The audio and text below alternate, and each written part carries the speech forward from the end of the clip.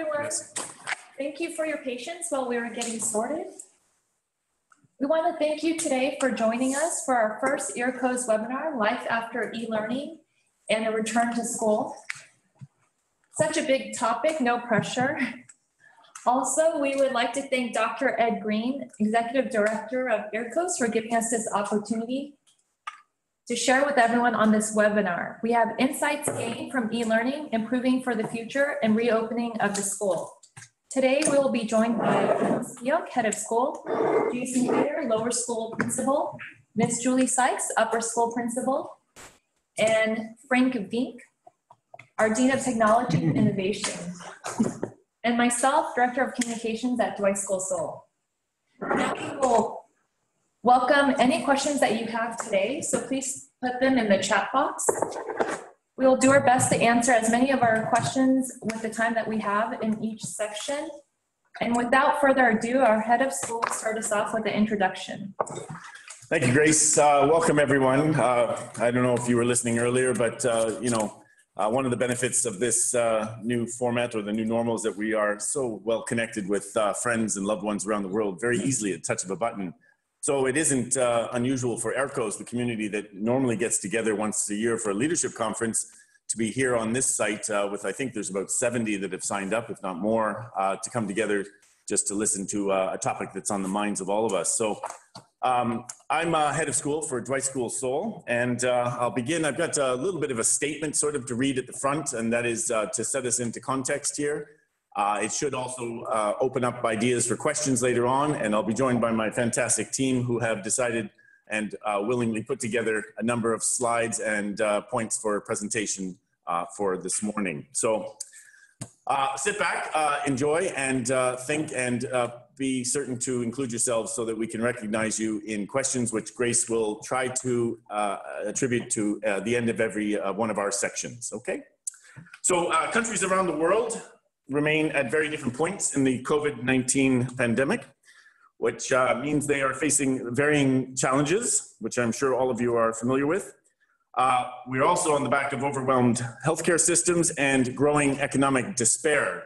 So all of this is leading into schools and heads of schools and leadership in general and teaching and learning online. So the issue for many of us then is that most primary and secondary schools worldwide have been closed.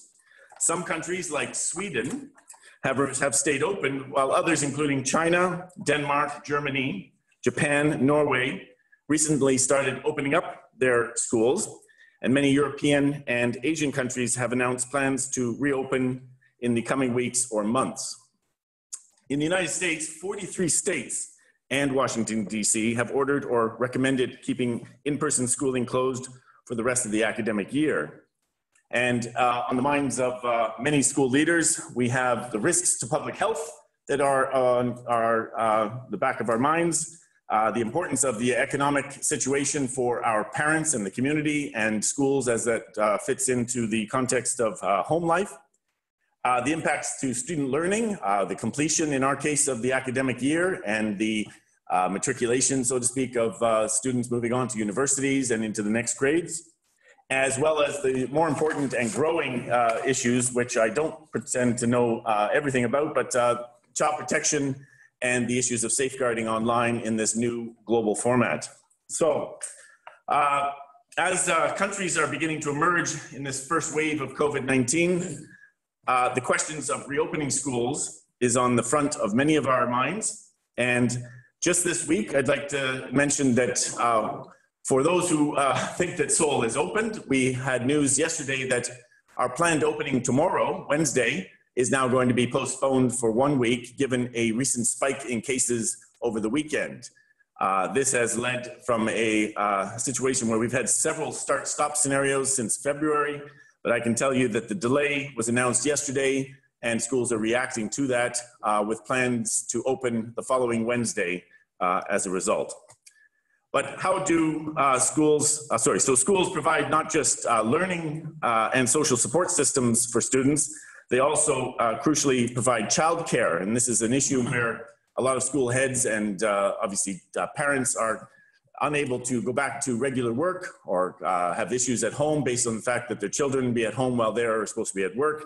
And this is bringing some issues to the ground, petitions being formed, whatever might be expected or happening in your schools. It carries a public health risk as well by coming back to school. Obviously, heads want to make the right decision that they're not adding to any viral spike in the community, and parents and teachers are understandably anxious on the one hand and wary on the other. So how do schools respond to reopening? E-learning, for the most part, I think we can say, has been a relatively easy process here at Dwight. We're quite fortunate to be in Korea, a technologically advanced country. We're fortunate to be at Dwight, which is a private school with all the bells and whistles. And I think that anyone who's fortunate to have a modern school with all of the systems in place, with the capabilities that afford to online learning, the turnover from face-to-face classroom instruction into online was done very quickly, and it was done without much training or practice, and it was done well, I would have to say. The same level of preparedness, however, in some other countries would be seen differently, depending on rich or poor. We've seen through webinars that other countries and other schools around the world have approached this with varying levels of difficulty. And that is some of your most advanced countries, as well as schools who are not as well set up as they might be in some of your schools. So in order to make it work, and this is also looking at it whether we're running synchronously or asynchronously, it's a certain level of knowledge that is needed within a school framework and motivation on behalf of the staff as well as the community. And I think that that is something where the buy-in to online learning, the willingness to do it, and the willingness to facilitate it, and in our case now, the motivation after starting, the motivation to keep going after that emotional withdrawal of release of going back to face-to-face turns again when you have to go back into online learning repeatedly over and over. So I am Kevin Skio, I'm the head of school here in Dwight, and with me today is my colleague, Mr. Frank Vink, who is the Dean of Technology Innovation. And Mr. Vink is going to share us some examples of what it's been like in terms of the lead up to online learning here at Dwight. Okay, thank you, Kevin. And once again, welcome to the webinar. We will start briefly with a short timeline of what we did leading up to our initial closure and what we did to inform all stakeholders of the closure. Because in our opinion, keeping stakeholders involved and communicating efficiently with stakeholders is going to be essential to any situation that we're currently experiencing. So, we were fortunate to have a little lead up into our closure before we actually had to close. So about 4 weeks before we had to close, we started researching how we would go about if we would have to close. We decided to stay a Google school. We are a Google school, and we decided to initially open up with online learning using the Google platform, because this is what students and the community is familiar with. Straight away, we communicated with the parent community on our website and in email notifications that what our plans were and who to contact in case of questions or issues. Then we started teaching our staff how to use Google Meets before the closure still. Then the day before we actually had to close by the Korean government, we had the students still in school, and we had sessions with all of the classes, all of the students from grade 4 and up, on how to use Google Meets as well. And I think this was a big contributor in the initial success. Students became familiar with the platforms that we were using, and any issues could be ironed out while they were still in school. The only other thing we needed to do was switch our other platform for lower grades, Seesaw, from class login into individual login. And that basically prepared us for the closure initially. So the initial implementation is what Julie and Jason will briefly go into. And before we go into that, I would just like to take a moment to introduce Trillium Hebel. Trillium, are you on the call? Hi, yeah, I'm here. Okay, great. She is Associate Director for the Commission on International Education at the New England Association of Schools and Colleges. And could you just please share with us what you're seeing as far as closures and online learning? Sure, yeah, thank you. Kevin asked me to join to add just a little bit additional dimension to the conversation because at NEASC we're representing schools in 80 countries and many in the EARCOS region. And so we have the bird's eye view over the various implementations of emergency distance learning and also of reopening. And not as a plug, but just as a mention that we have a webinar going on about 12 hours from now, which features Kevin as one of our speakers, but also people from Denmark and Germany who are a few weeks ahead on the opening that will share some of their ideas as well. And I know the really important conversation that you want to have about exactly what's happened at Dwight is the focus of this webinar.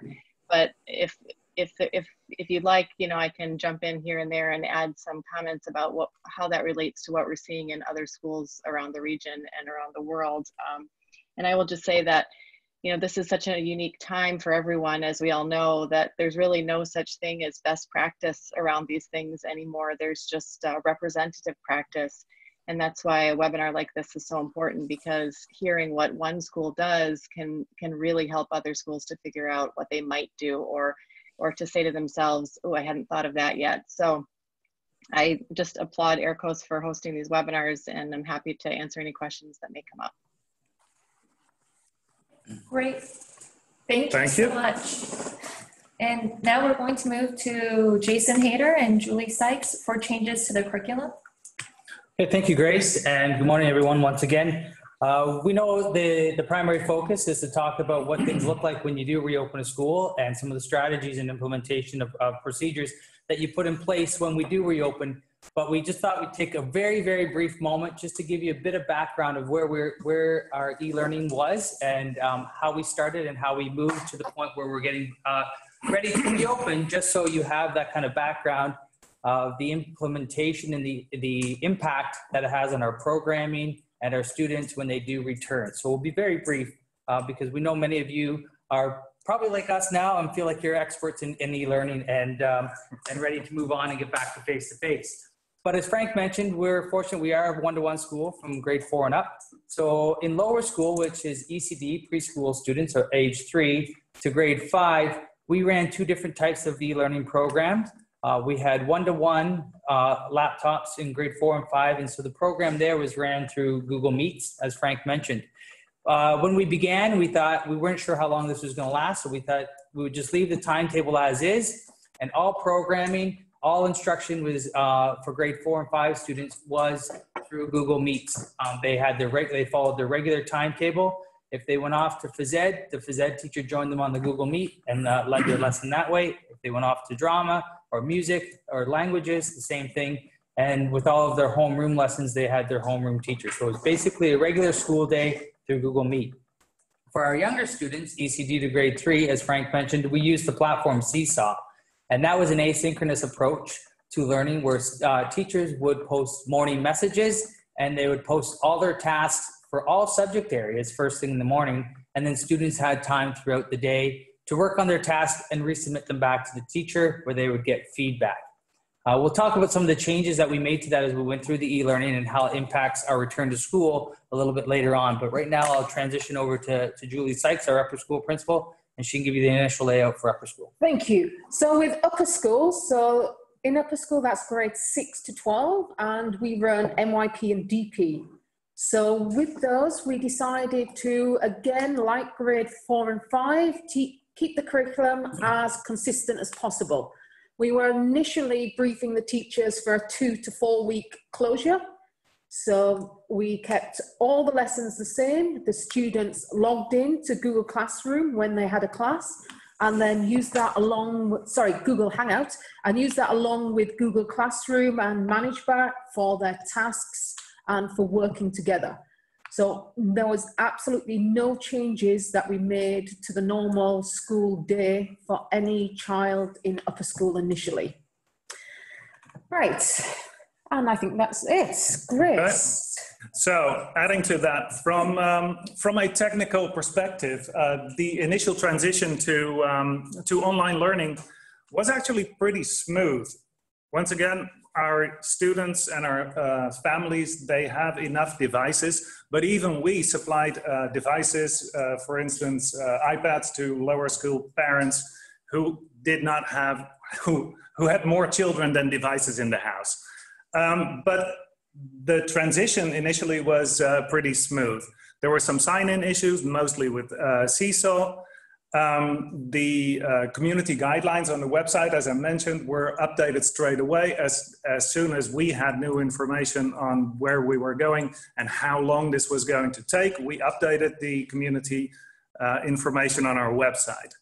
Technical issues were mostly solved actually by updating Chrome and operating systems for students and faculty, because faculty needed to adjust to this as well, of course, by nobody learned how to do this. We had to learn by doing and while doing it. So that led to some insecurity in faculty who we had to support. And we were once again fortunate to be allowed into the school building so we could work together with insecure faculty who had difficulty creating tutorials or leading lessons online. So we could support them both in a technical field and in a pedagogical field.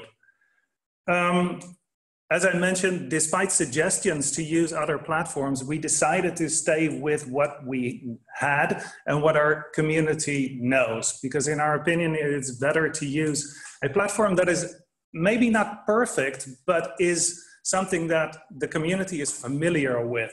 This is not the time to improvise in that respect. There is too much insecurity already, and keeping the platform consistent was once again enabling a smooth transition.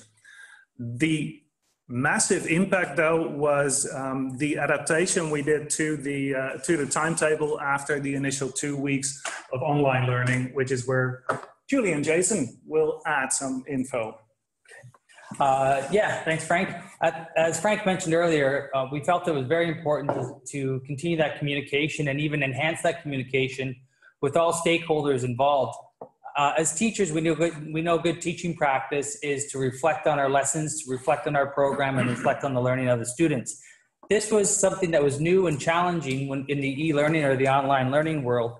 But as the amount of weeks of online learning ticked by, we had to look for ways to reflect. And this was done in a variety of ways, which Grace will share a little bit later on in our communication with parents.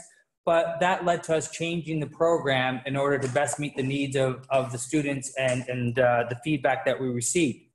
It was about finding that balance. Our grade 4 and 5 one-to-one program was working really well. And our teachers only wanted to make some small minor changes. And that was, I'm sure many of you would agree, from doing this for a number of weeks, was reduce that amount of time kids are on screen and sitting and looking at a computer. We changed 1 or 2 periods a day where they were off-screen tasks or off-screen periods, and students were supposed to power down, shut down their computer, and go do something physical, go do something outside, or work on a task with pen and paper, or just read a good old-fashioned book in their hand. On the flip side, our younger students were missing that social connection, that connection with their teacher, that connection with their classmates and friends. So we added some screen time in the form of a Google Hangout, where they had at least 3 Google Hangouts a day. Some teachers did it every day. Some teachers did it a couple of times a day, where the kids could check in and have a story read to them by their teacher. They could communicate with their classmates and talk to their friends.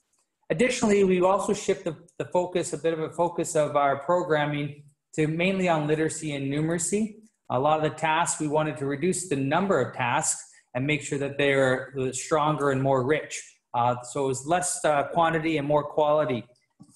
It was also tough, this part was tough too, for teachers just to take that moment to realize that we can slow down the pace. The pace of learning is going to be very different online. We don't know how much support students are getting at home from parents. We don't know how much access they have to technology. So having to adjust and slow down the pace and the focus of our learning priorities were the main changes that we made. So it's the addition of Google Hangouts to Seesaw in the lower grades, and that reduction of the screen time for the upper grade, 4 and 5. For the most part, that's where we stuck with our program from there on in. And with upper school, we did 3 main changes, I think, with our curriculum. So the first thing we looked at is the introduction of drop-ins as lessons. We discovered that our students and our teachers were going a little bit crazy with the amount of time sat still every day on a computer. So we took a normal school timetable. I think the one up there looks like grade 11 timetable there, and we color-coded each of the lessons. So approximately 50% of the lessons were designated as taught lessons, which are compulsory for the students to be in school, to be on the Hangout for. And approximately 50% of those were classed as drop-ins or tutorials, where the students could choose to come in to get some one-on-one help with their teachers, or a teacher could request one or more students to come on during that time to get some small group help. So this allowed the students to actually plan their work for the day. It also gave us a really good opportunity to actually help their organizational skills. As you see with this screen, all of those subjects are linked. So they all link directly to a Hangout for that class. So it means the students have just one place to actually go so they know how to access their class. And that also helped the admin of the school, because we could actually have very quick access to the Hangouts and drop by some lessons and say hello and see what's going on. Although I must say I did drop in on an oral exam, so I was a little bit more careful after that initial mistake. Also linked on there is the weekly objectives. So this means a student who is perhaps more independent could just look at the weekly objectives and look at the tasks that were required that week and can run ahead and start working on things in the evenings, earlier in the morning, whenever they wish, if they wanted to. But it also gave the security for the less organized or strong students to actually go back to that to make sure they are doing what is required. We thought this actually helped the students be able to take a break during the day. And in some cases, the teachers to stretch their legs as well. One thing we didn't anticipate is that many of our teachers went and changed what they were teaching to make it a more theoretical unit they were doing. So for example, PHE moved from fitness to a health unit. Music changed from doing something with group instruments playing together to a theoretical unit. So everyone had moved initially to a theoretical sort of unit, which meant the students were not moving and they were just getting too tired. So another thing the teachers did is actually accepting that this was the normal for the foreseeable future and looking how they can actually use the online system to actually help and enhance their teaching, not as the stopgap. So for instance, PHE moved back to fitness and they all had to be dressed in their PE uniform, ready with their cameras placed for a group fitness lesson. Music moved to a rhythm unit, so everyone had to get the pans and the chopsticks out and they all worked together on that sort of thing. We had many classes that perhaps weren't so practical. They actually started using things that are normally found in the home. For example, dress up as the character before you start reading and discussing the novel in English, to actually get students more into active things and more into actually using what they have around them. Then another thing we looked at is, I've forgotten because I kept going, is initially, because we're an MYP school and a DP school, we do usually have lots of open-ended and extended tasks. And I think initially our teachers actually dropped that idea when we first went on to online learning and went into a more traditional lecture style of teaching.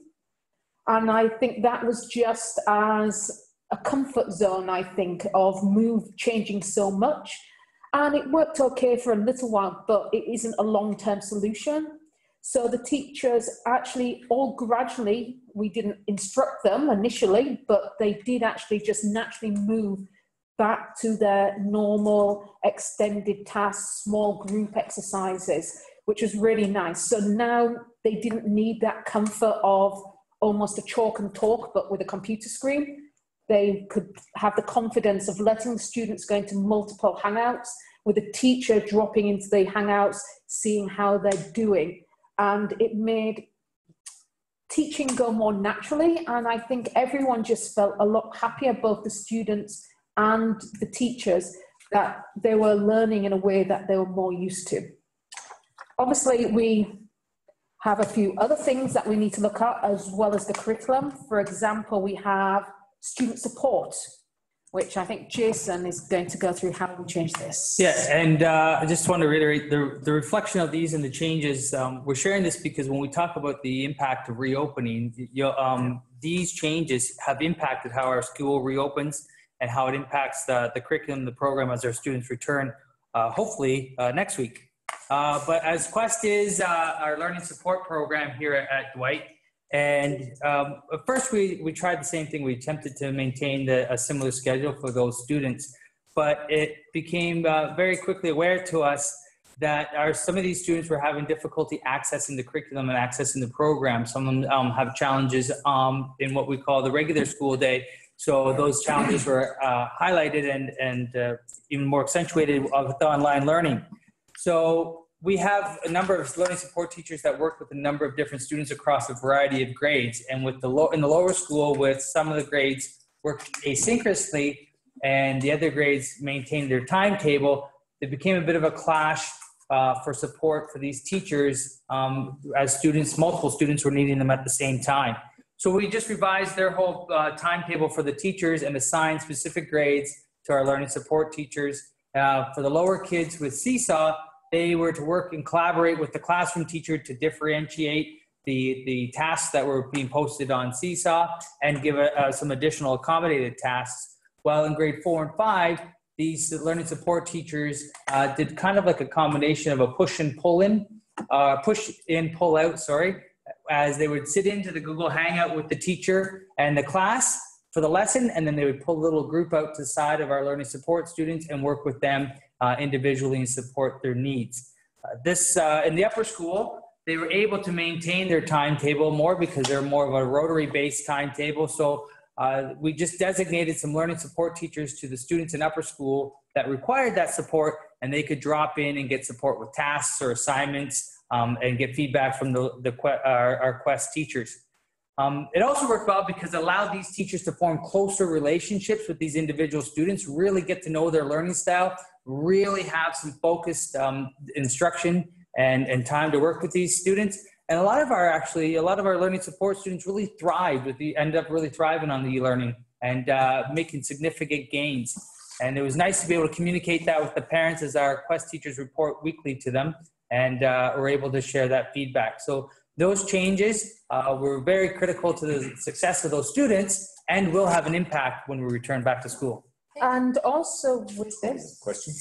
There's just two quick questions. There's a question from C. Bennett. How are teachers who have young children managing when they are required to be available most of the day? So with our teachers, our staff members who had children, we were able to we had a couple of babysitters came into our school, and they looked after those children. So they brought their children into school. There's a designated room in our building for those students, and these babysitters would support those students with online learning. Fortunately, We also have some staff members with really young children. In some cases, daycares here in Seoul remained open for emergency purposes. And we had dual staff members, depending on what type of program they were delivering, if it was online synchronously or asynchronous, they would work from home and they would manage a way to be able to care for their child while also delivering their program. I think, Jason, it's important to note here that Korea, unlike other countries, the staff were largely stayed in Seoul, and it was mandated. I've mentioned this later on that one of the luxuries that was afforded is that we kept staff here. They're living within 500 meters of the school, but they did not leave to go to their home country. They didn't do distance learning or asynchronous online education. They were all within arm's length, so to speak, of the community and the school itself. So that kept us tight, and it also kept us in a known environment and also at the ready for any changes that happened later. Also, there wasn't a social lockdown like there is seen right now in other countries. There was a fluidity of staff allowing to come in and out with a bar on those who could actually enter the gate, being visitors and guests. So that was managed. So we do have legitimate issues with regards to staff children, but provisions provided within the school in a contained area for them with their ability to do online learning according to their classes taking place daily. Yeah. Okay, then we have a second question. How did secondary students handle the mandatory live sessions for much of the day? What if they didn't attend these mandatory sessions? How did we handle that? Okay, so what I'll do is I'll continue with a little bit on student support because that will lead into this and hopefully answer that in this next little section. So along with our quest, which is our learning support, we discovered we needed to put in a bit more student support when we changed the timetable. And we looked at different ways of doing that. Now, the first way we looked at is with broadcast. So twice a week, usually, we have a 5-minute video broadcast, which has the student announcements on. This became really important when we went to online. This started every day with a student who is a very good film student, filming from home with the help of some teachers online. And this tried to keep all of our community connected. So we would have announcements of achievements, we would have competitions. So for example, week number 1, we had the pet selfie competition, where you had to take a selfie with your pet. And we looked at who got the winning prize. In the weeks after, we did things like dance competitions where you had to film yourself. We also had advisory hangouts. So for instance, at the end of the school day, every Friday, I think it was, we had each of the student reps setting up a hangout where the students can just go to chat without adult supervision in the way. We initially, our teacher who's in charge of advisory did start dropping by to see what was going on, but she had the wonderful effect of stopping all conversation instantly when she turned up. So we decided after that to just leave it to the class reps, and the class reps then reported to that teacher via email on how things were going. We also had things like students would set up a movie club where they all watched the same movie on Netflix during the week and then went into a hangout at a certain point to discuss the movie. So there's lots of wonderful things there. But one of the other things we had to look at is the counselling. So we do have a school counsellor in the school, and those counselling sessions had to continue. We have a number of students who are in regular weekly counselling sessions with him, and those continued online. And we also had to put in place a mechanism for teachers to highlight students who were not coping very well. And this went either to the counsellor if it was more of an emotional issue, or the curriculum coordinators if it's a more of the not doing work and perhaps might have been a student who had some troubles anyway with day-to-day schoolwork And that's actually got worse since they're not being put on a school bus, forcing them into school. But we're actually quite lucky. In the upper school of about 350 students, on the first 2 weeks of school, we actually had 100% attendance every single day online. Since then, it's dropped down a little bit. We've had a number of students who've had to relocate overseas. So they have now got permission to go asynchronous instead of synchronous. And that means they've had to follow the classroom in Google Classroom. That's actually not been too difficult because Hangouts will allow you to record the Hangouts and then put the Hangout in Google Classroom so they can continue.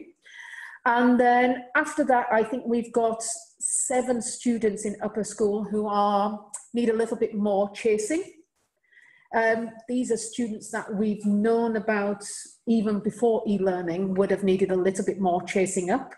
So it isn't something just due to e-learning, and that has involved having meetings with parents online and looking at how we can adapt their timetable and their tasks in some cases when they are struggling with being locked down in a house or a small apartment for weeks on end. We actually have the advantage of a community that's very tight and known to one another. But if the question were, if a teacher doesn't show up to a Google Meet or attend a lesson, how is that dealt with? And in large part, most schools are unprepared to deal with this. We can deal with the day-to-day operations, and we've basically tried to put into place the policies that we ran day-to-day with the policies that we put in for online. If a teacher was sick or couldn't attend online lessons, then there would be a cover situation that would be built in, or there'd be a maneuvering that would take place by the principals in the timetable of some sort along those lines. But largely mandated, your student attendance became an actual indicator of guaranteed hours in instruction that we used for matriculation standards and credit base for graduating. So that I think has brought to a head the issue for any parents whose children were not able to attend classes and therefore were brought into that realm very quickly. I think that answers the question, Grace, is that correct? Yeah, and we actually found that students love to come online with their teachers. Even when it wasn't mandatory in the Hangouts, lots of students would come online just to say hello to their teacher. And we think that this is basically due to the fact they are at home with no siblings and potentially both parents working. So they were missing that social contact. And lots of teachers have actually reported on how more developed their relationships are with the students due to this process. Okay. So it's actually come out quite positive. Good. We have a quick question from Marcy, and I think, Frank, you can answer this. Which platform do we use for broadcasting morning announcements? Okay, that is simply a YouTube channel. We have a dedicated YouTube channel for morning broadcast. We have several dedicated channels. We do some live streaming of events in the auditorium. But these ones are pre-recorded and they are shared in a YouTube channel. What provisions did we put in place earlier to go live with that? There was a big change this year before the onset of the pandemic that allowed us to live stream broadcasts and school events. Frank, do you want to comment a bit further on that? Yeah, the main reason for wanting to do live streams was growing as a school, growing as a community, and ultimately not fitting in the auditorium anymore. So we had to get the provision to get a live video mixer in the auditorium to allow us to stream. Is that a device you buy locally? Where do you get this live mixer from, and how does it work in a school? That's a good question. Justin will answer that. But basically the reason I'm asking is that it was an innovative change this year that caused a real, actually it happened towards the end of last year, but it's made events of late very, I think, easy to organize around. For example, graduation at the end of this year is live streamed. Doesn't mean as a significant portion of guests and families that will be traveling abroad will be missing out. It can be actually run quite normally from the context of the school, but can be broadcast out around the world. And we can actually focus that into our select community members on YouTube. Is that correct? Yes. Yeah, that's right. Yeah. We either open the link up to everyone to see, or only only to those who have the link. It is something that you purchase. It is something around $4,000, but I'm not sure exactly how and what it works. But I'm sure if you ask Justin, our man, it's beautiful. Grace? Yeah. Okay, and then we created a quick poll. It's completely anonymous, and if you're in your browser, you might not be able to access it, but we can get the results of the poll right away. So we have countries all across Asia and other countries as well outside of Asia participating. So I think it would be interesting just to gather a little bit of information for everyone who's on this call today. Frank will load the poll now.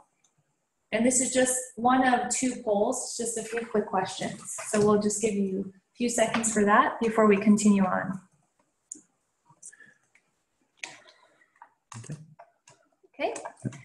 So now we're moving on to how is e-learning going? How did we gauge how everyone is doing? There's different groups when considering e-learning, and we did that through surveys. Surveys went out periodically in a rotation and usually with a newsletter. And it went out to staff. There's a staff survey, student survey, and as well as a parent survey. And so each of those surveys had different questions catered to that group. And with the answers that we received, we were able to gather very important data. You can see some of our sample questions and our survey results. How would you best describe your child's ability to complete the tasks during e-learning? So we had different options, and we can see what percentage of children were engaged, were doing well with the platform, understood the platform, and similarly with parents. We could also identify areas of struggle and opportunities, and we use these to make updates to our program. And additionally, we added wellness check questions. And then there was a part at the bottom of every single survey where people could just write whatever comment or question that they had, and we can see individual comments with that tied email account. And with this, we found opportunities to boost morale and engage. We recognized a huge need to keep our community virtually connected, and we did this through, as Julie mentioned, challenges, contests, collaborative projects. We created dance and song video collages. We had tips for e-learning. It was a slideshow video, and we also had teacher-student song collaborations. We just asked for submissions, and then we took those separate individual submissions and turned them into collages and uploaded them either on YouTube or onto Facebook and shared them with our community. We also have a weekly newsletter that goes out, 2 actually. One is a Friday flashback with things that happen throughout the week. There's pictures and videos uploaded onto that, and that's sent out to parents, and students can request to be on that email list as well. And we have a Sunday newsletter, Peak of the Week, which gives you a peek of the upcoming events and things to look out for, projects and trips. And then last but not least, we had questions about our platform, the access to it, understanding of it, and usability of it. Is it too much or too little of it? And then we communicated these results to our senior leadership team, which then shared the summary and the data and specific comments. And with the graded, the level of engagement, we were able to make all of those adjustments for improvements. And now we are going to pause for any other questions that we have currently. Let's see. Okay, we have a few questions that came in. Charlotte Diller, can you put the item names that she's interested in learning about the reopening plans, facility schedule, social distancing, etc.? We are going to be covering that in just a moment, so we'll be moving on to that in just a few moments. Okay, and we have a comment from David Chadwell.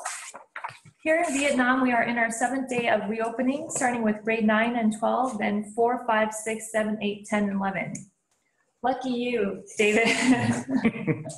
And then yesterday, added 1 through 3, attendance has been about 90%. That's fantastic. And then there's lots of social distancing and regulations from the government. Okay, so hopefully you can share with us when we move on to what we're doing to the reentry of school. Yeah. So now we're moving on to improvements for the future with Kevin. Thanks, Grace. We're fully aware of the title and the context and the 2 hours of webinar. The context is often answered by what you're doing. Look, the full intention here is to have been opening for tomorrow. In fact, it's not that we haven't opened, we've opened 4 times. And we've communicated to our parents multiple times. Each letter gets more and more detailed and more thorough. And I'm sure that the participants online can add to what we're saying in terms of comments as well. And we welcome that. And definitely improvements for the future. And this is the understanding that we are developing always in the approach to opening, is that this benefit is by teleconferencing is by far been the best thing that's happened for me as a head, but also in recognizing across the school. I think when online learning became inevitable, I said to the staff at the start, you know, this is going to be the best professional development that you have no choice in doing. And young or old, and I don't mean anything negative on either side of that, every teacher now, whether at different spectrum of online learning and education and technology, has grown, and they've done a tremendous job. And I think that's the same in your own schools. However, it may not be. You know, I happen to have family in the UK. We've been speaking to various schools in the United States and across the world. Teachers are approaching this with different attitudes and different opinions and different skill abilities.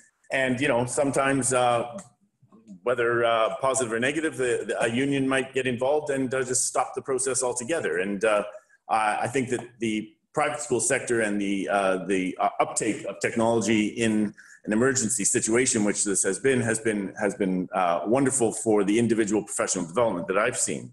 But the conferencing is the main thing. Networking and these sorts of meetings are now much more accessible. They're much more time worthy, and both some of you might have networks that you're associated with. Those meetings now are actually more and better organized around the world, and they're done more often, as I said. Speaking of the situation here in Korea, prior to online learning, I think that the heads of school, and Steve Cathers, who's with us today in Fiji, is a prior member of the Kayak group. I can tell you that Kayak has really come together as a group of heads, not just to support kayak sporting events and athletics, but now as an actual school association.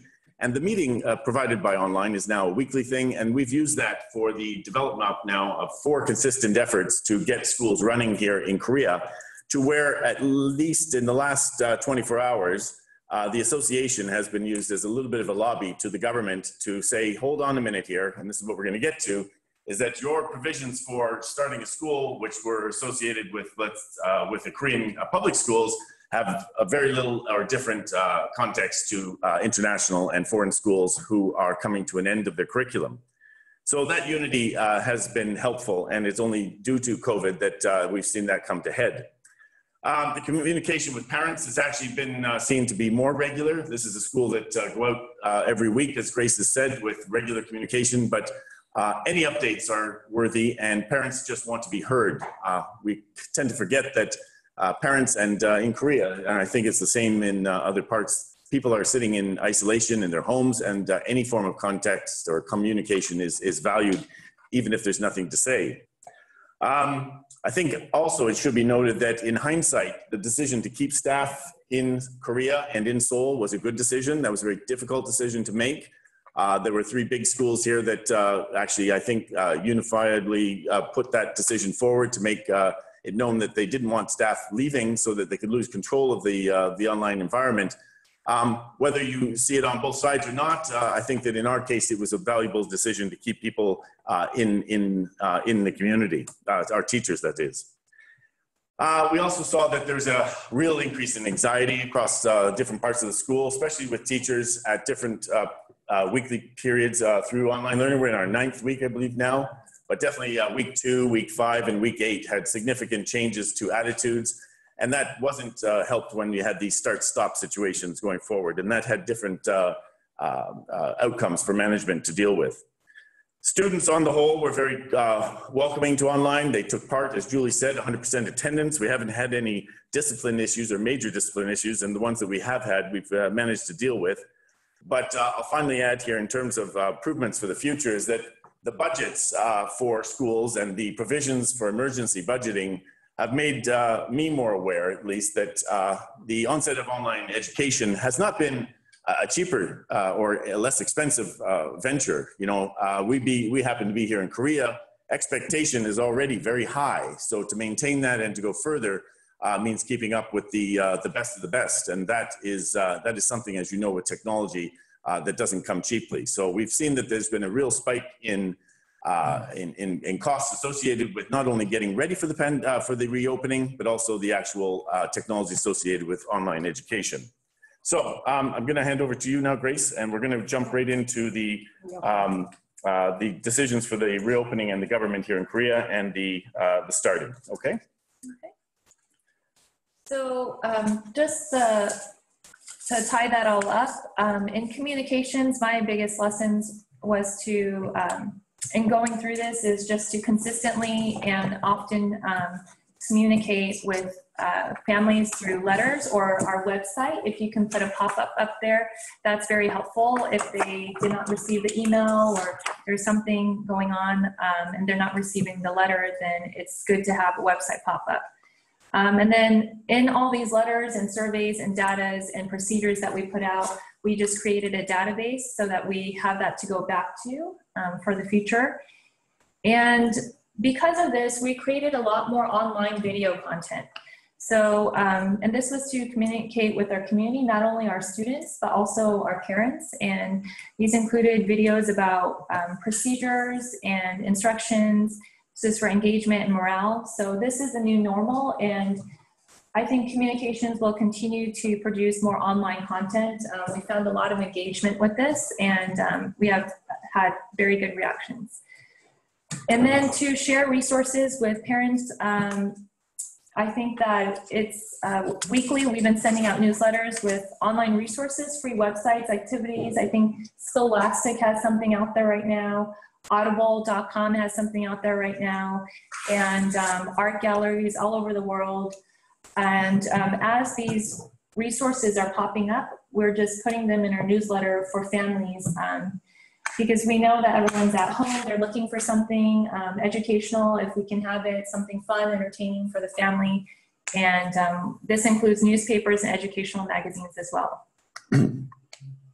So I think the opportunity, I have some questions here on the actual reopening here in Korea, or anyone else would be coming ahead as I talk about the requirements here in Korea that we've had to meet.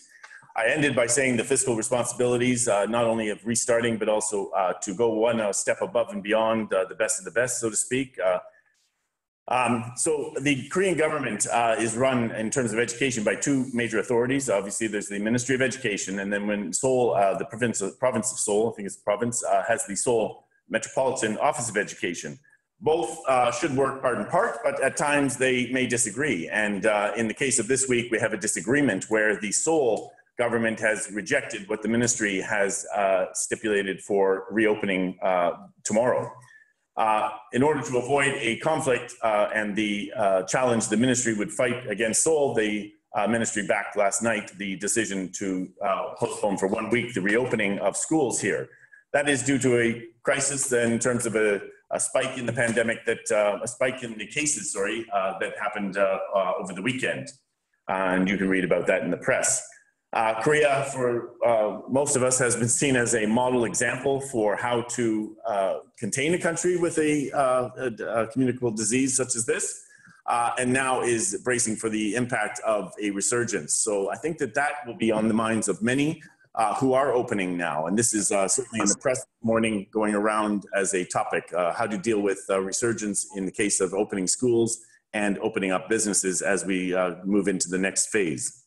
So we have had a book upon book of responses to opening, some of which have been rather difficult to manage, but I think in terms of this school and others here in Korea, we've managed to do it quite easily. Now, as I talk through, please feel free to candidly add in, but you'll see in front of you here is this thermo imaging camera.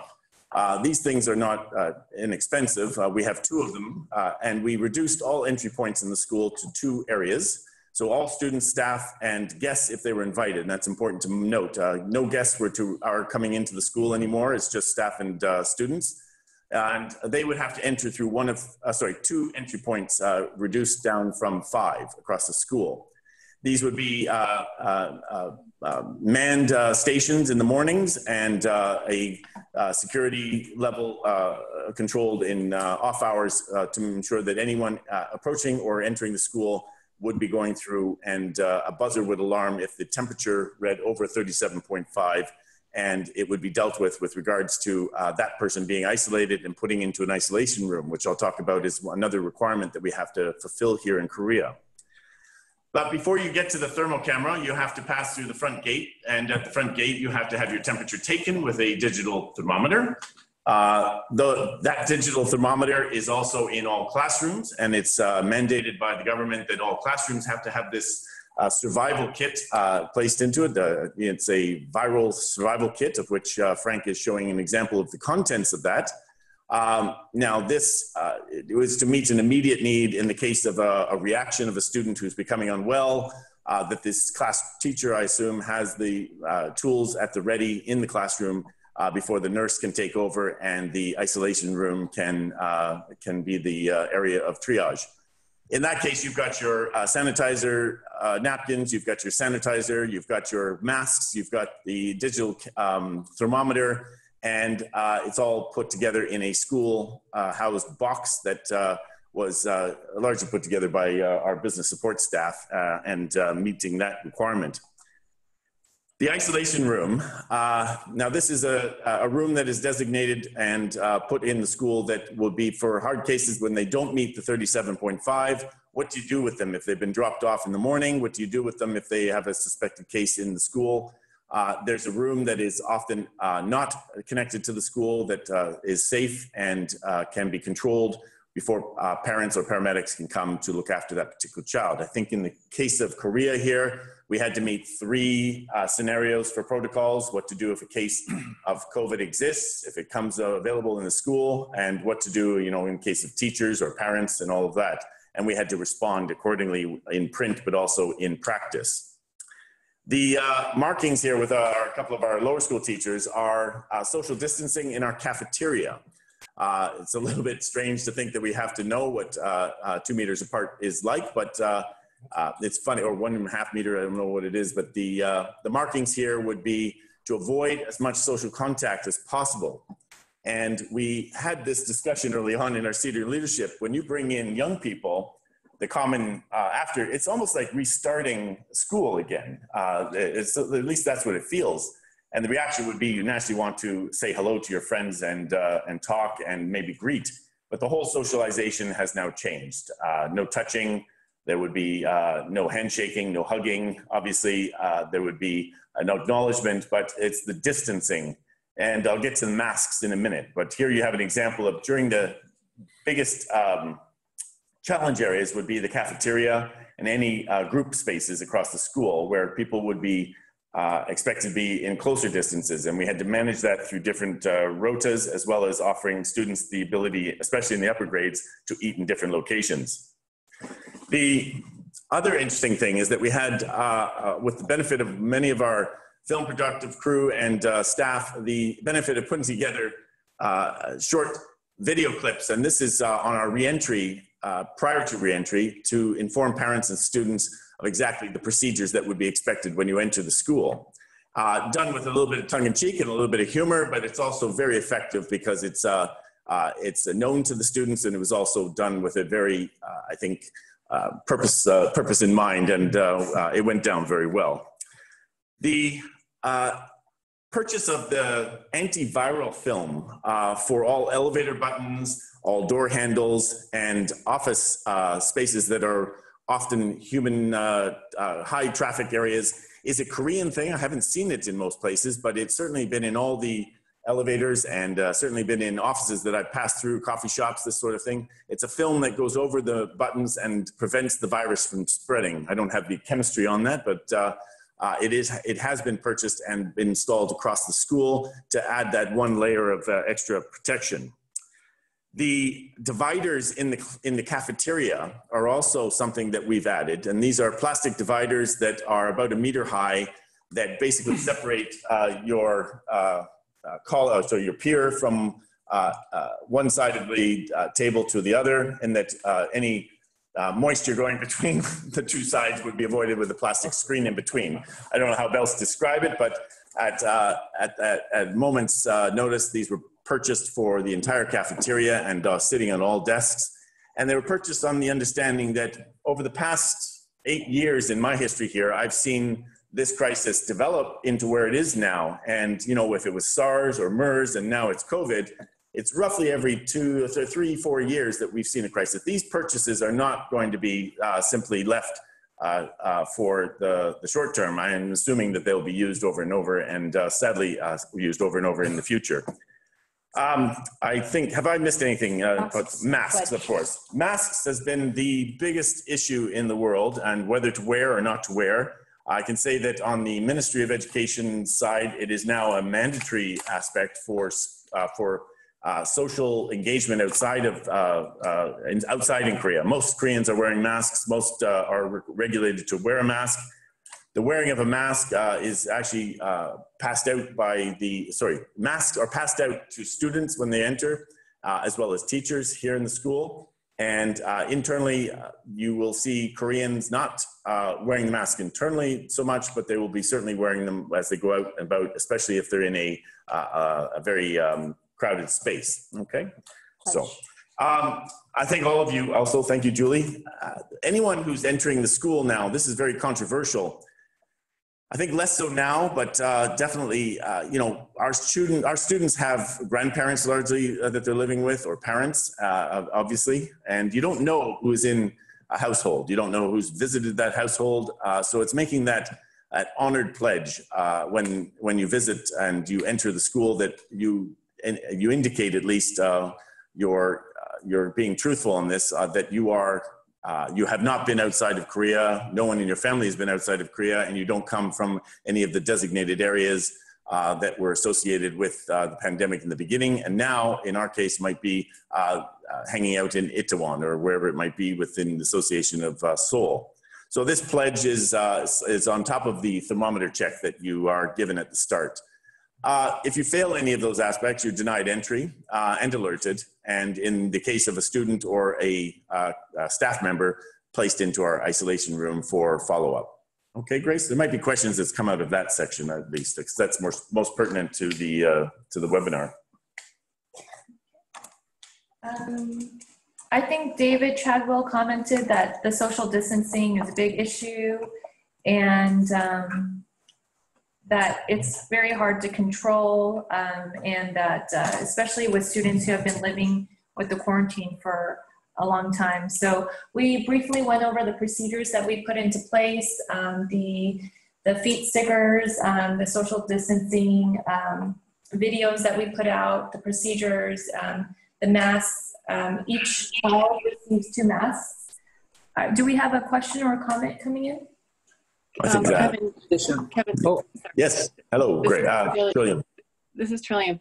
I just maybe would like to add that from the schools that we're seeing, a lot of our schools are changing the number of students that they're having in a classroom, and moving desks around, and moving, for example, exam-sized desks into classrooms that might have had larger collaborative learning spaces. And in some cases, that's required by the regulations of the area that they're in, and in other cases, it's in an attempt to create that distancing.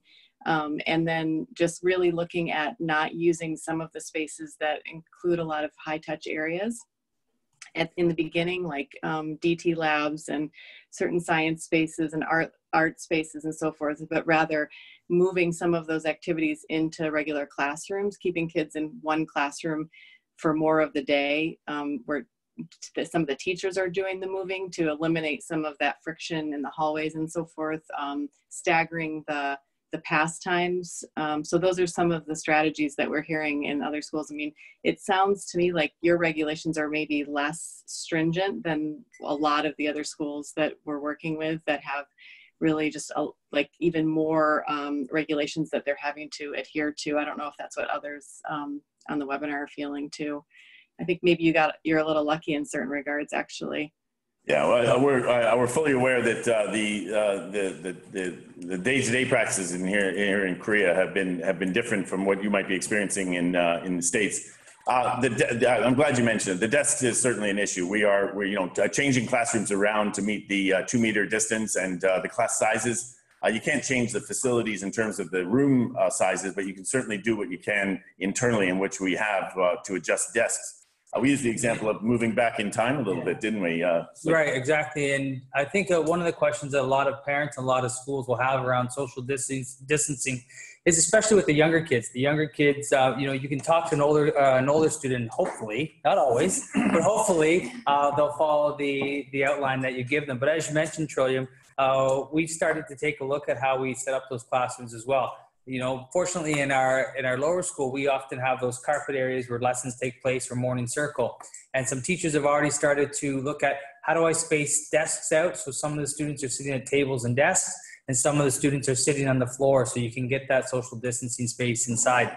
With our ECD, where it's a purposeful play, or there's activity centers, instead of having maybe 4 activity centers with 4 or 5 students at them, they're increasing the number of activity centers so students can be spaced out. And there's fewer students at activity centers, and there's more space in between them as they work together. Another thing that we're talking about with respect to social distancing and that impact of a number of people in the same area or in the same room using the same resources, as you touched on, Trillium, not using the library or a makerspace, or thinking about how you use the phys ed in the gym and how you use the drama room, is something that we're giving consideration to, and how we treat the resources that those students are sharing.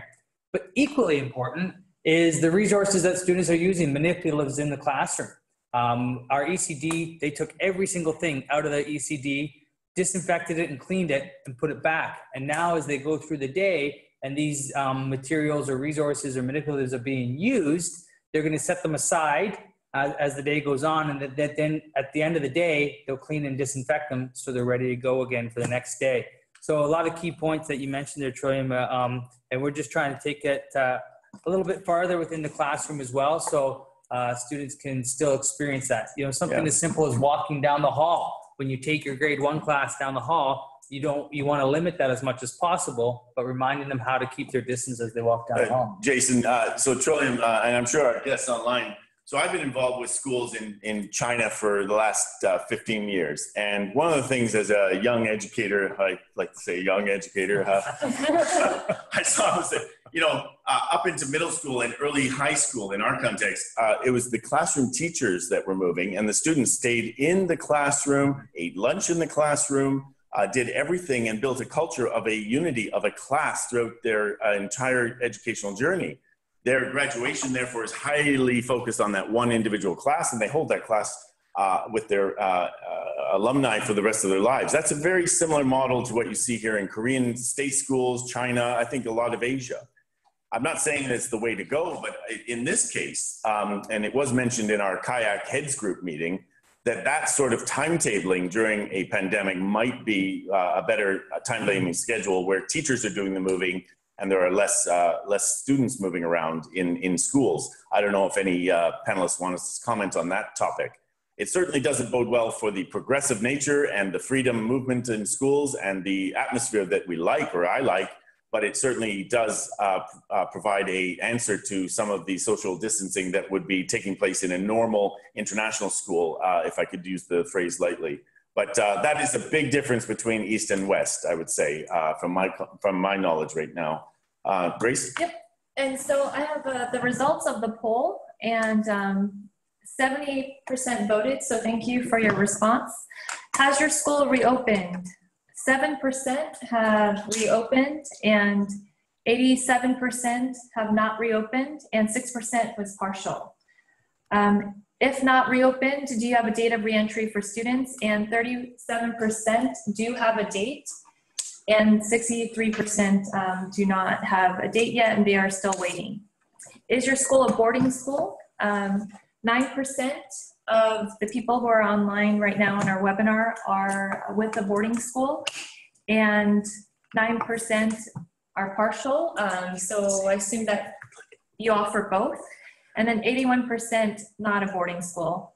And what curriculum are you running in your school? 63% was international, 41% is American, and 2% was local. Thank you for that. And we're moving on to a very good question that we received. Felicia from Chinese International School in Manila. And she's wondering what percentage of students and parents are requesting for continuation of distance learning in the first semester due to fears of contagion. I don't have the percentage, nor do I have the data on that one specifically. Maybe someone online does, but we have the, I guess, benefit or strange situation here in Seoul that I have received petitions from parents, and these are petitions to start and petitions to go against what the government is recommending in terms of the start dates on a scheduled staggered process. So I also trying to put that into context. You know, we're an international foreign school. I think the provisions that have been put in place here have catered largely to the Korean public schools. Therefore, the logic is not clearly understood. Where in the case, if you look at what Germany has done, they've made a logical agreement to opening schools based on, let's say, transitional years, because those are the years they want to focus in for importance on education. They focus in on the early childhood as starting earlier because they saw that as an importance for the economy. So in the case of the Korean model, they have an example for starting grade 12 because of Korean exams, we know that.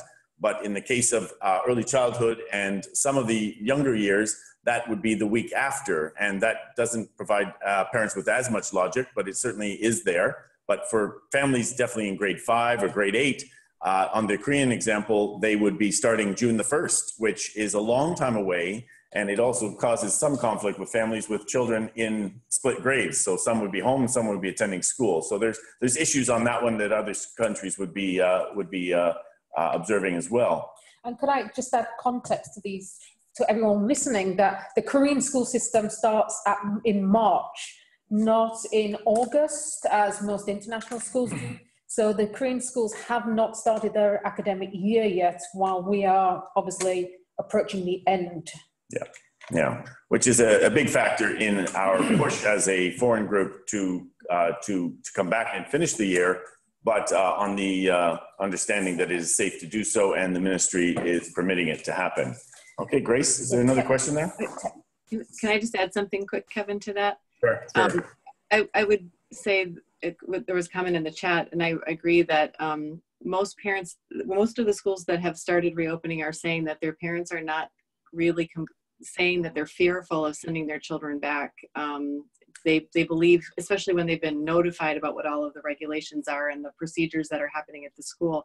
But at the same time, most schools that we are working with are planning to be able to flex back and forth between distance learning and physical learning, face-to-face learning, knowing that that's probably what we have to face over the next few years is a possibility of coming back face-to-face and then having to go back online and some combination of that over the next few years. So even though people are excited to get back, knowing that and making sure that families know that that may not be permanent over the next year either, and just setting those expectations from the beginning that when it's safe to do so, we'll be face-to-face, but if it's not safe again in the future, we'll go back to our online version of our school.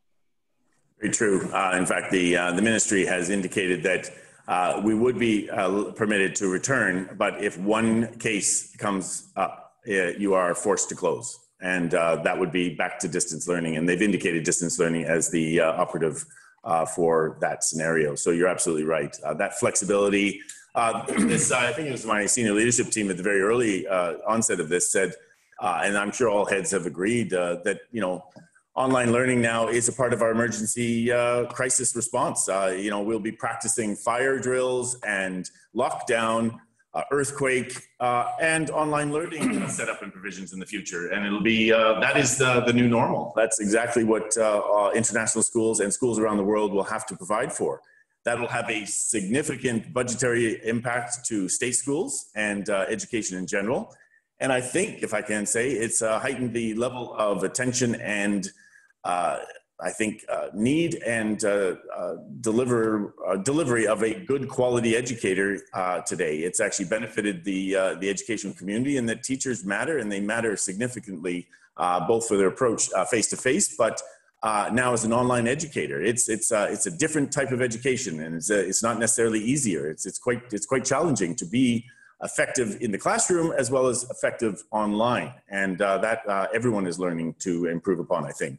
We have a few more questions that came in.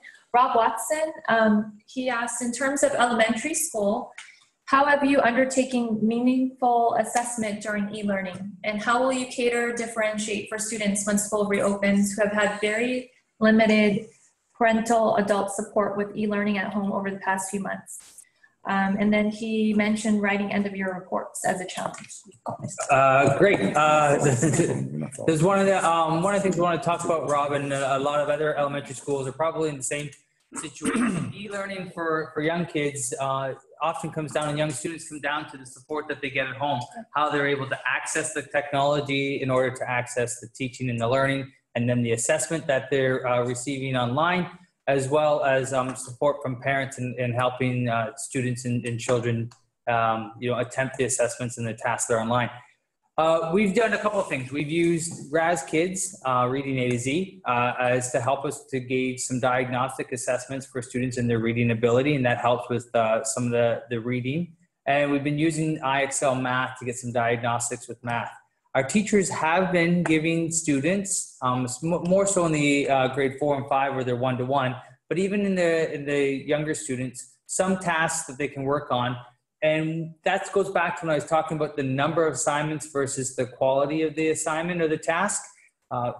Teachers have started communicating to parents saying, listen, I understand that your child may not be able to complete all tasks. This is the one that we'd really like them to focus on so we can get a formative ability or understanding of their ability and respond appropriately to that. The challenge then comes when we reopen. What do you do? As you said, Rob, you've had these students away from you. Some of them have accessed the curriculum and the teaching and learning quite well. Others have struggled a little bit in the e-learning world. And your automatic response is, okay, I got to get them in and assess, because report cards are coming up. I need to make sure that all my numbers are in, or my data is appropriate and my data is accurate. I would caution against that because, as was mentioned earlier, we've been off 11 weeks now, and it's almost like students have been away for longer than summer.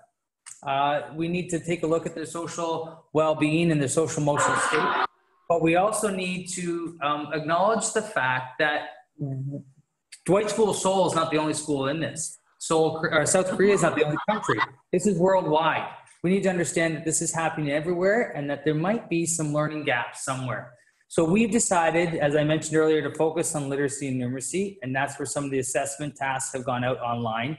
No student is penalized for not completing the task. But when you are gathering evidence, it's like any other time of the year, you want to see, has the student demonstrated the ability to meet the standard? Have they demonstrated that they know the learning that you want them to know? You provide them multiple opportunities for that, and then not to get into a whole assessment talk, but you're triangulating that data. You're having conversations with kids, you're gathering your observations from the work that they've done, and you're looking at the product, and you have to base it on what you have. So when students come back, there will be teaching and learning that's focused on assessment pieces, but it will be limited, and that will be communicated to our parents. It goes back to making sure that that communication with all your stakeholders is open and transparent throughout. So you can share, listen, what we're reporting on here is based on what we were able to assess your child with, and what we were able to do given the fact that we were in the situation that we're in. And I believe that most parents understand that. If any indication from our parent feedback, our parents will be very appreciative of that. Those who have had to support their children at home already loved their teacher, but probably love their teacher that much more now, given the situation. And I think from our understanding and our communication, most of our parents have been very understanding of that so far. Yeah, I don't think, Grace, while you're looking for questions, it's not a case of whether it's better or worse. It's a case that it is working and we're getting better at it. I think all schools will look at online learning now as one of the main pedagogical approaches that they're taking as becoming a better educator online. Assessment is a key driver in that. And we've been consulting with Achievement for All in the UK, Sonia Blanford, who I don't know if she's on the webinar now, but the approaches to learning across the school, provisions for special needs children online, this is a chasm of questioning that will come out in research later on. Anyone who's conducting research in online education, the definition of online education is something that all schools will have to form. I know that as part of our think tank, we've had to do that. And we've also had to look at what learning means and how that will be different online as opposed to face-to-face. This is not about our personal interests. This is about necessity here. So I think we're very fortunate in Korea, and I hope that you are online as well, listening in, that your community understands that this is not a case of the school getting it wrong. This is a case of the school trying its best to meet an outcome that is forced upon it. This is a force majeure situation. We don't welcome it, but we have to make it the best it can be. And I think that that's why we're all listening in here, is to gain helpful tips on being more successful in the approach to back to school. Grace? Okay, we have a few more questions, and I think they could be answered by our last section. So we'll cover our last section, and then if it's not covered, I'll just re-loop back and ask those questions. So we're going to move on to Frank, who's going to be talking about the impact of staggered entry for tech. Okay, thank you, Grace. Well, actually, Kevin's been stealing my thunder a little bit. But of course, from my perspective, from a technical perspective, this whole experience has been awesome, because it is indeed the best professional development that I've ever not organized, because teachers have been thrown in the deep end and we have supported them as best as possible.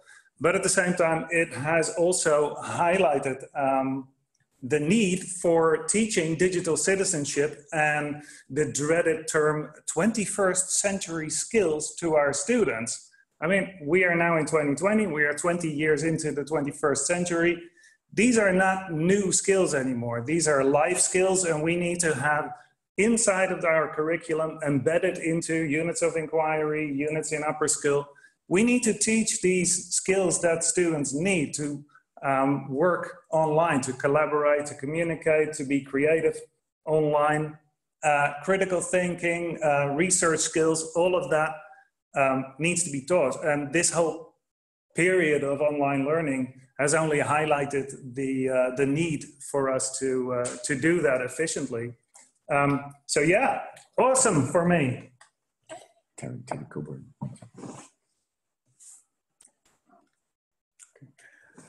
So Grace, do you have another question there?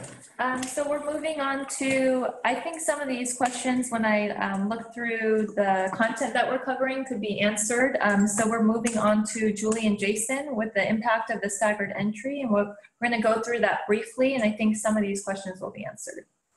Okay, so over the next couple of minutes here, Julie and I will talk about the impact of staggered entry, and then also what we look at with respect to our programming and curriculum when we reopen. And some of the points we've already discussed, so we'll just kind of gloss over those. But when we talk about staggered entry, you saw the dates that were on one of the slides earlier about potential start dates for different grades.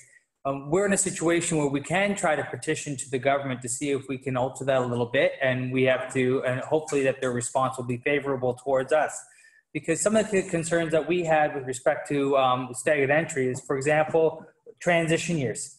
In grade 5, we have students finishing the primary years program, which is part of the IB, and they're getting ready to transition into the MYP and into upper school. So if we wait till later on for those students to come in, we don't have very many school days left to help them celebrate through their PYP exhibition, which a lot of them have been looking forward to, not just this year, but over the last couple of years. as well as to help prepare them for the transition into upper school.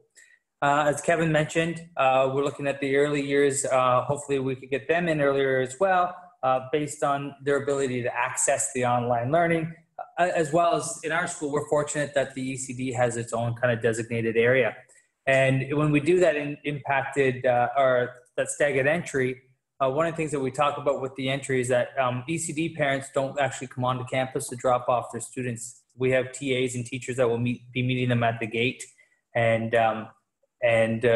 bringing the children in that way. As Kevin also mentioned, we were talking about whether all teachers come in or not. We decided we've had all teachers in for the last week in preparation for online learning and are going to maintain having all teachers come in. Even if their students are still online learning, they can do their online learning program from school. So they're here to support other teachers with maintaining some of the social distancing in those common areas previously mentioned, like the halls and in the cafeteria. And again, just to touch briefly, because it's already been asked and answered, we've been communicating with our parents. Julie and I have Parent Link, which are class parents or grade parents. And we've been holding our Parent Link meetings online with our parents through Google Hangout, getting feedback from parents as to their input for the staggered entry and what they want to see that entry look like when their children do return. With upper school, moving to a staggered entry isn't too much of a problem.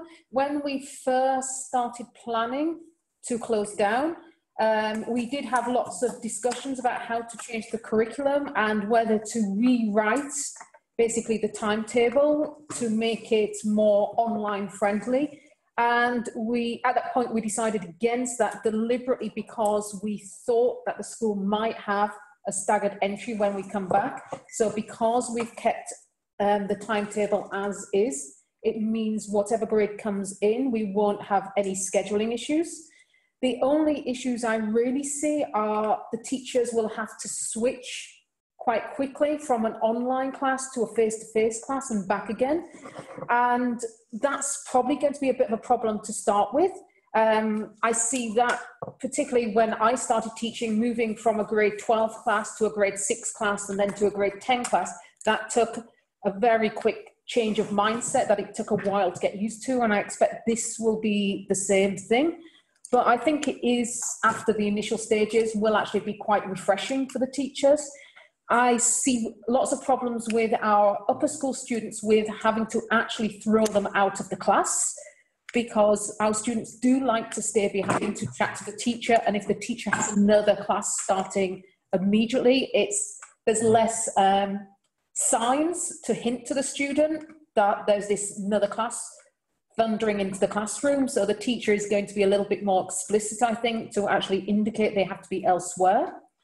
And also to have things like signs on the classroom door to indicate when that particular teacher is not just sitting on their computer doing some work, but actually is instructing a class, to stop any other students, or me as well occasionally, walking into their classroom and disturbing their class. We also have, obviously, teachers who are parents as well. And initially, we have the teaching assistants being the babysitters. So when we have a staggered entry, that's going to complicate things a little more. But in upper school, we've already spoken to the teachers about this, and we have a cover schedule set up where we'll initially set up an additional class for all of those students to be in. So they can just be on their headphones and with their microphones and be following their classes in there.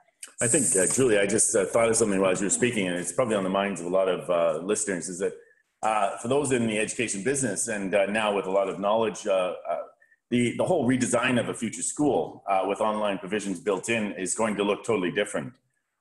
You know, if you were building a school today, what provisions would be in place that would not have been considered months ago? You know, what would you want in school today? That's a whole different webinar altogether. But it's certainly practices that we're placing now would be certainly practices that will get better in the future. Grace, what else? Questions from the? We have a question from Tanya Hall. Are we preparing teachers to do both classroom teaching and e-learning at the same time, allowing students and parents to decide to do one or the other and have a choice? Good question. No. choice. No, it's for us here. I think maybe some schools might be different. Our capabilities would suggest that if we were running face-to-face in the school, we wouldn't be running online. We can certainly do uploads and make provisions for catch-up, but I don't think that we're capable of doing both at the same time. I think as largest, and certainly state schools, maybe provisions for that could be feasible, but it's not a question that hasn't been asked, and it is a question that's actually been wanted. Some parents would be also, I think, in favor of having the choice of returning to school or sticking with online learning. I know in the case of a few, they really enjoying the online and they like the freedom, quote unquote, of doing it under their own time. That would be a decision that I guess the school and its administration would have to make, but we wouldn't be able to condone it or follow through with it in terms of doubling up. Tying in on that, I was thinking it is, of course, there is a danger that once we are going to come back into the classroom, the teaching and the pedagogy will revert to old routines. Yeah. And I think one of the challenges that we will face coming out of this period is to keep the improvements that this period of e-learning has given us. So that we, for instance, can continue to make these tutorials and to have a flip model, which would, to some extent, enable us to accommodate students that are not yet in school while we're opening. That's that whole getting back to know the student. You know, some of our students will definitely have been further advanced and some may be further behind, and it'll be realigning them, bringing them back to center, whether that's necessary or not. It's going to mean that all schools are going to be adjusting on that flip and the flexibility that's needed in between. Any speakers online or any questions on that topic? That would be of interest to us as well. I think additionally, having conversations with our teachers here, the relative speed at which teachers made that change from the normal teaching to online or e-learning teaching was quite impressive. And as you went through it, it grew and they became stronger and they became better at it. But it doesn't come without stress. It doesn't come without a little bit of anxiety for some, as Kevin was talking earlier about anxiety, that pressure to be the teacher that they want to be, to deliver the program that best fits the kids that they face and they work with on a day-to-day basis. That's at the heart of every teacher. And so they want to continue to do that in e-learning. To ask them to do that through an e-learning program and to do that face-to-face with students on a daily basis. We know teachers have superpowers, but I don't think their superpowers are that strong. Yeah. And so the conversation would be, those who stay home because of this, what would you normally do if a student was absent? If a child was absent from your class and they needed to get caught up on the work, what would you normally do? Can you provide them even maybe with a little bit extra because of the situation, but without having to go all that way? So that's some of the conversations that we've been having with teachers. And I think one of the good things about this as well, which all the teachers will take away, is we've mandated that every teacher has to make their own instructional videos, a minimum of 2 per week for every one of their class. And this has been quite a large learning curve for many of our teachers, and I think the majority of our students absolutely love it. The feedback we've had from students is how much better their own teacher speaking to them is than a YouTube video, which might have all the flashy animation, but their teacher stood in front of a whiteboard or using a virtual whiteboard, or just the teacher's face there on a video, has been a lot more powerful to many of our students than anything else we could have found pre-made on the internet. And I think that's one of the big takeaways that lots of our teachers have said, is that they're going to continue making these once we're face-to-face in school. Okay, and I think that answered Charlotte Diller's question regarding if we're going to do face-to-face, distance learning, or a hybrid. And we're moving on to Ann Fowles, who's asking if we can share the things in the class kit and the other requirements that the government has given us. Yes. And I assume that this is to prepare for whatever city and country that you are in. so that you could start preparing for those things. So we would be happy to share those resources. Hi, Anne. Lovely to see you online. You're in Malaysia. We'd love to know how things are going there. This what's the actual phrase of it, Frank? The virus supplies kit. The virus supply kit that is mandated to all schools is simply a container that you have to fill with these items. And as I mentioned before, the digital thermometer, also I guess you would have to have spare batteries in there. Now they put in 5 masks for each classroom. So they identified 5 masks, and I think those are sitting there in the center. There are the wet wipes or sanitary wipes for cleaning desk spaces or hands or something that are required, and the sanitizer that exists, as well as gloves. Now, in the top middle is a glove, so you have to have gloves. So obviously, if a child is appearing ill or there's something that needs to be cleaned up, there are provisions there in every classroom. Now, that at expense to the school is put together. Now that is quite inexpensive if you look at what's required for state schools. The thing that is not so inexpensive are the purchase of thermal cameras and provisions for staffing for making sure that the entrance and exits are manned and controlled, in addition to the technology that is required throughout the entire school. But Anne, I don't know if things are the same or different in Malaysia. I guess you could put in a little note there, but we will certainly share that, as we will share the information on the kit. Yeah. Okay. And then we have a question. Are your teachers doing online teaching, recording their class teaching, and then providing links to these classes to parents and students? And they are recording lessons, but not providing the links because they want to make sure that their students are attending and having these lessons in real time. I think that's what you're asking. And you would rather have the students attend, and curious to see our thoughts and our approach to this and why we made that decision. Well, we, as Julie explained, for the majority of the classes, we have about 50% of the classes being taught live as is. These are not pre-recorded classes. These are live classes, live sessions in Google Meets.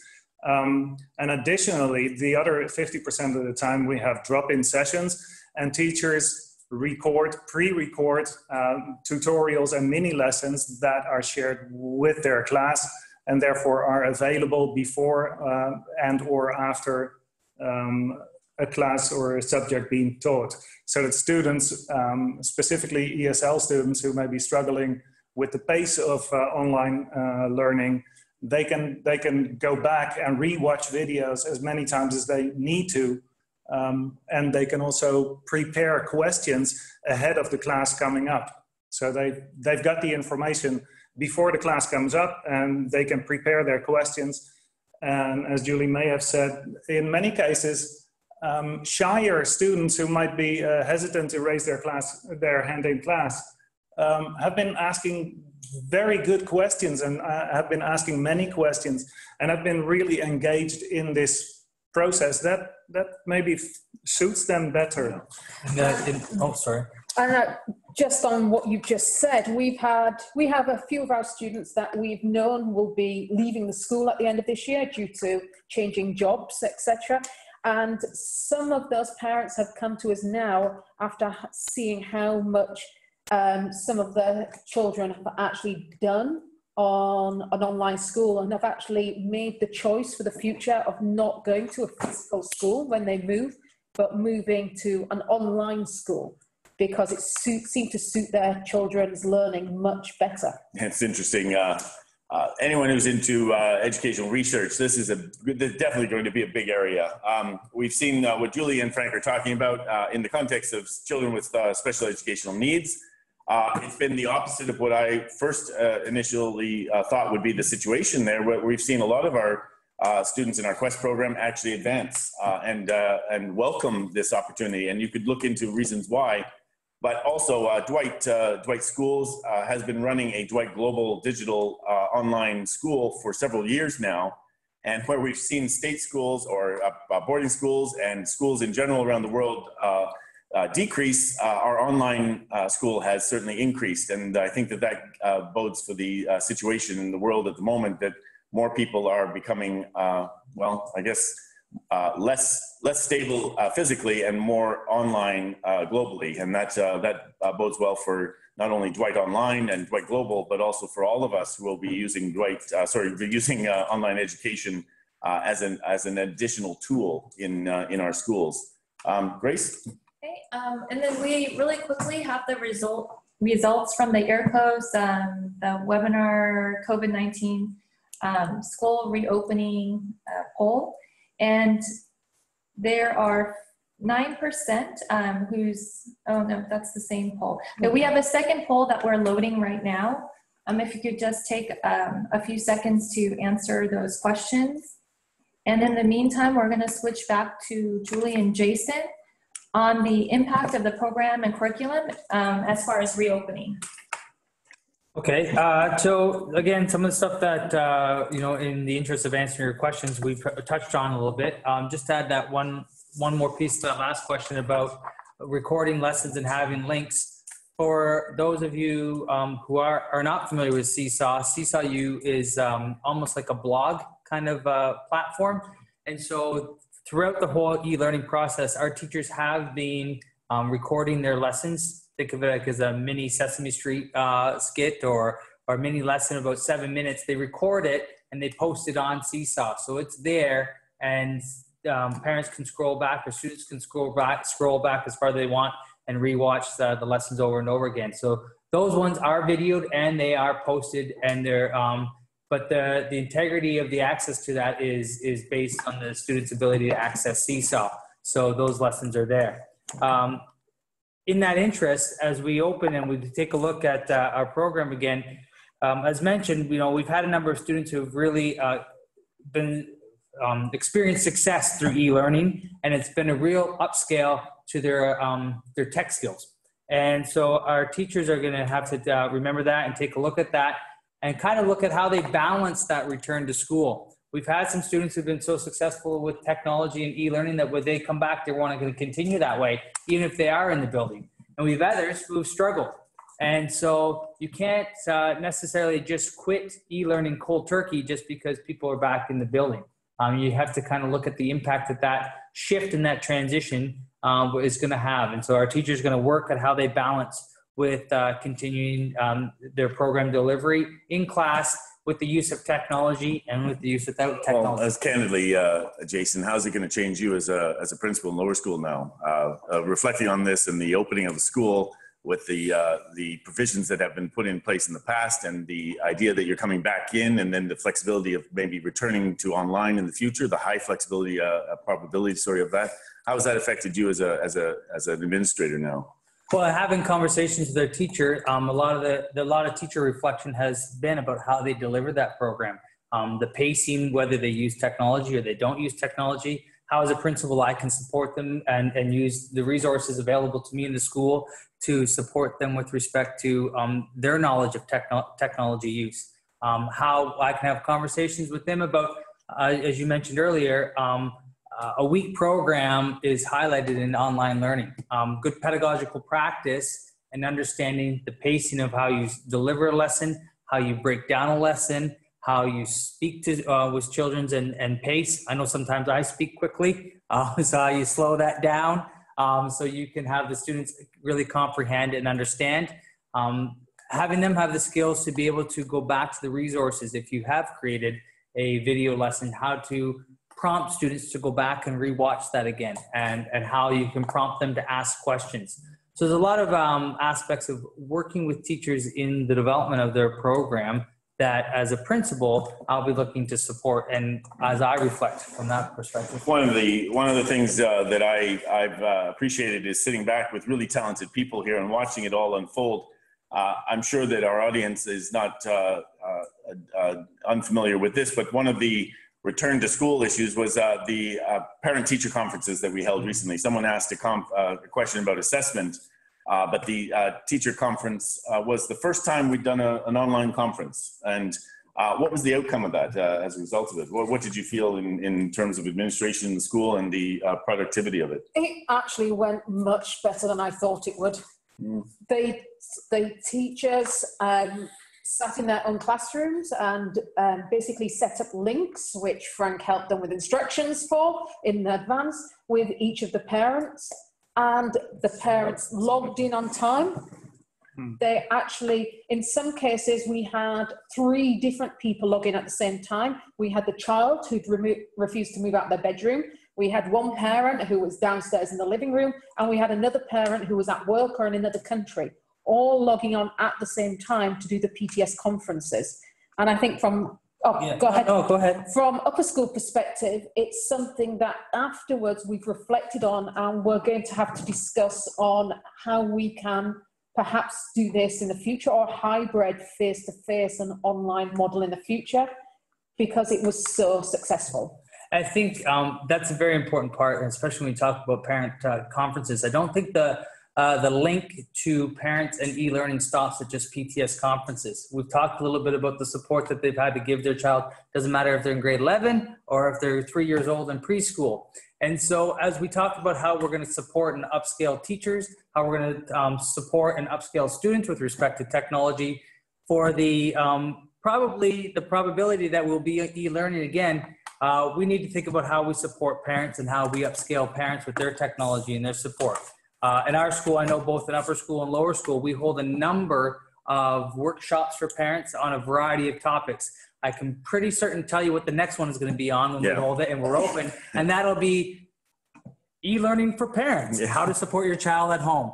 And I'm doing one on Thursday with grade 3 parents. In that, if I could segue to a conclusion of sorts, I think that even though the topic today is about reopening and running the school and the provisions necessary to make that effective, our individual circumstances around the world will be different, and they'll be varied, and they'll be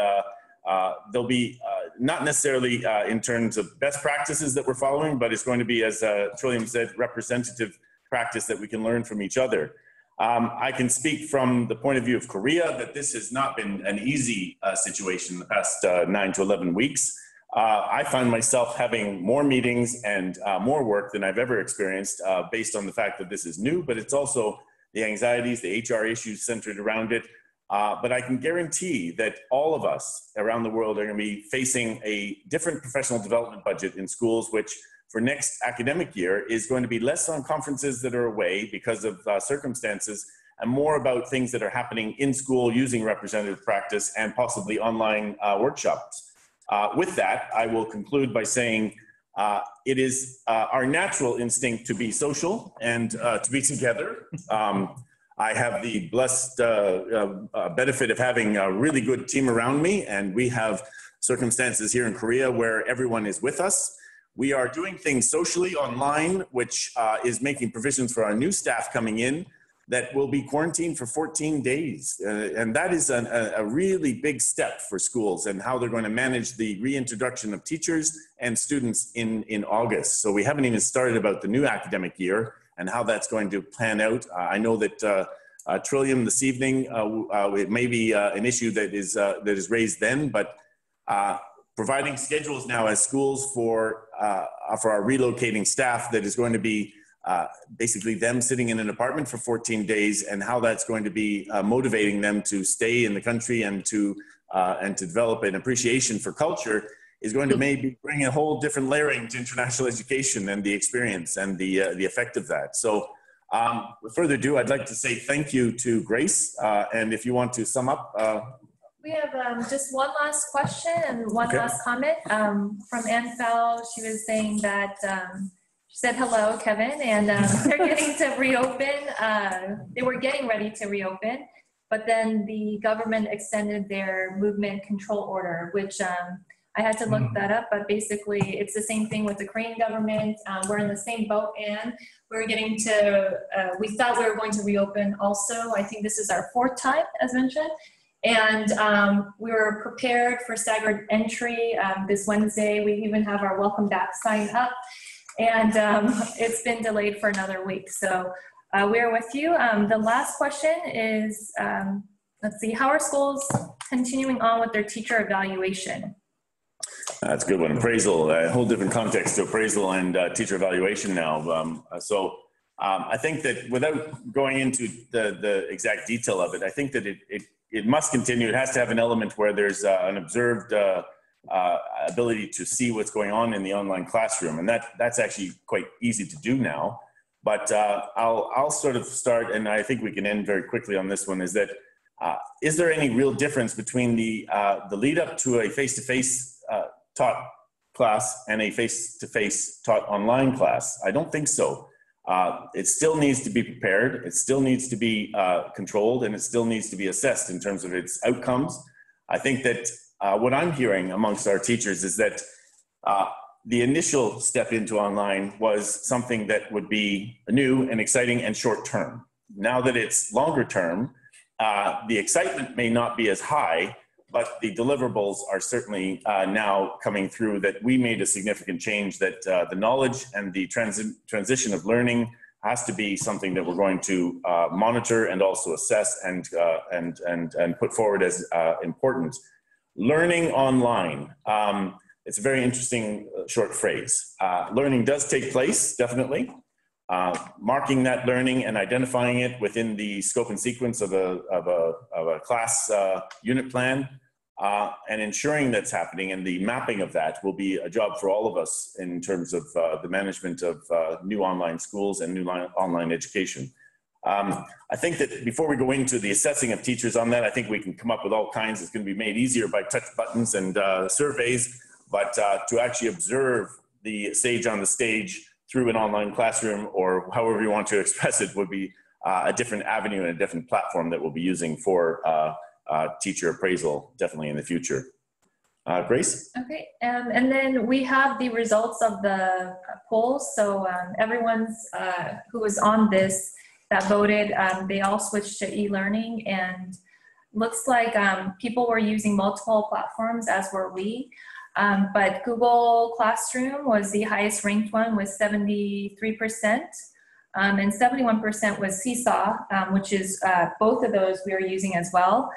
And then Microsoft was 15%, ManageBack was 24%, Zero with Adobe Connect, and then other platforms 17%. Zoom.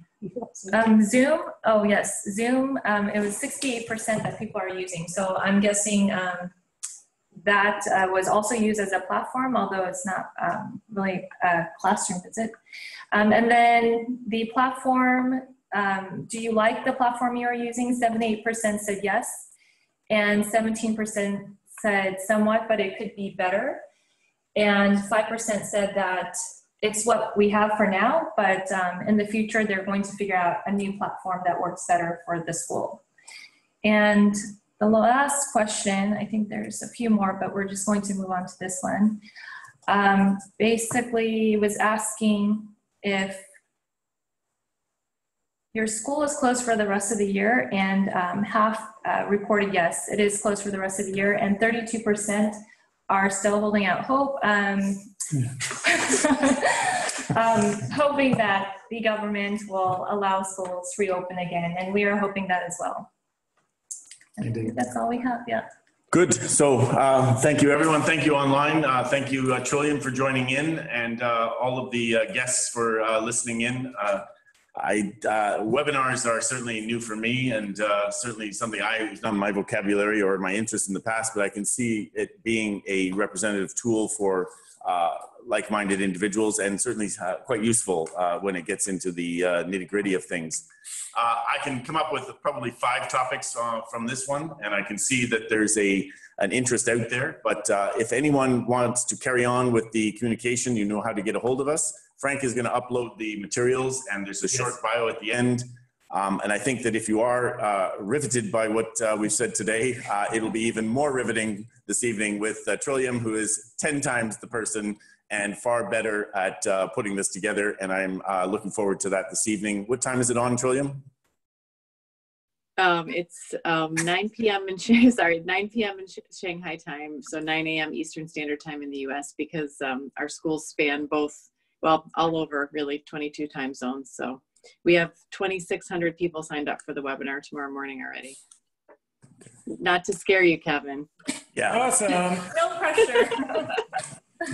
Okay. Do you want to make any concluding remarks, Trillium, or are we finished here, I think? No, thank you. Good. So thank you, EARCOS. Thank you, Edward. Thank you, everyone who's been involved. And I wish you well. I wish you health. And please, I wish you a safe travel home and back without quarantine in the summer. That is my biggest wish. I wish to get home and get back without quarantine. And I wish life would continue and go on as normal, but there is no normal. This is the new normal. And that's a cliche end to a very interesting webinar. So thank you, everyone. Take care. Thank you. Thank you.